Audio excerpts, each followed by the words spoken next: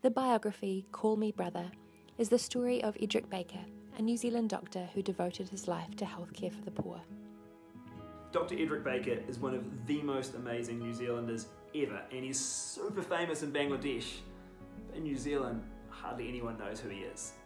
He is a sort of a Mother Teresa, really. He's New Zealand's Mother Teresa. It's just amazing what he's achieved, and it's come down to his dogged determination. He was a Kiwi guy who over 35 years in Bangladesh pioneered a model of healthcare for the poor, to the point where he had a team of 90 local people serving 28,000 patients per year.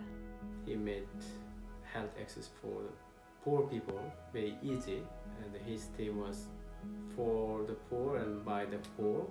He trained local people to become skilled health workers, and he treated conditions for a fraction of the cost of other large institutions. What really amazed me about this particular project of Edric's was how little it survived on, how little money, how little supplies, how little skills, qualified skills, versus the number of patients that it actually dealt with.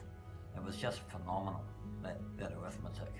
And he was treating diabetes in a remote rural area when almost no one else was doing that. He invented a process how to treat the diabetes, easy way, not by getting high medicine or treatment process, something not like that. I wanted to know, could his project be replicated? What were the lessons from his model that could be applied to others? That was the reason for the book. I was also fascinated by Edric as a person, someone with a deep Christian faith, who lived the simple lifestyle of those around him, and someone who really did lay down his entire life for this ideal of healthcare for everyone. Where did that drive come from? And how did he sustain himself for so many years, despite his failures and flaws?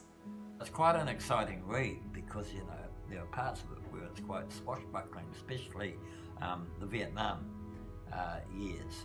He was taken captive, and then he sort of transitions from that young man with a purpose into, Karakuri and what he's built there.